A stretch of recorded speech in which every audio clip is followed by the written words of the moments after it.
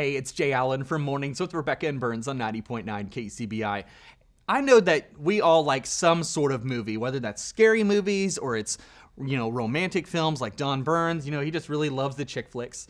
And so one thing that we really love about movies is the middle part. You hear the intro of the story, you hear the conflict. The person goes through something that shapes them for the rest of their life, and then it ends. Usually a good ending. If you're into scary movies, that may not be the case.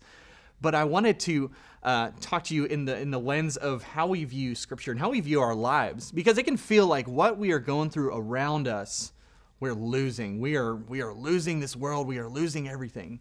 And I want you to look through the lens of what Scripture says, because 1 John 4:4 reminds us, you are from God, little children, and you have conquered them, because the one who is in you is greater than the one who is in the world. I love 2 Thessalonians because there's a passage that talks about when Jesus sees the enemy, he will blow him away with the breath of his lungs. Just a little blow. You see, a lot of people think that Jesus and the devil, or good and evil, are rivals. They are not. God is far more superior. It's not even a fight. God is far more superior. He blows them away just with the breath.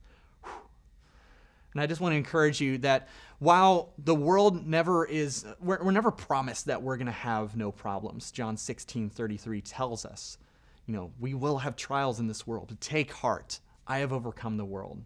So when we watch movies, we love them because we know the ending. We love watching them, and we can never watch it the second time because we already know what happens. And in the same way, when we're reading Scripture, we're going through life, I want you to see it the same way.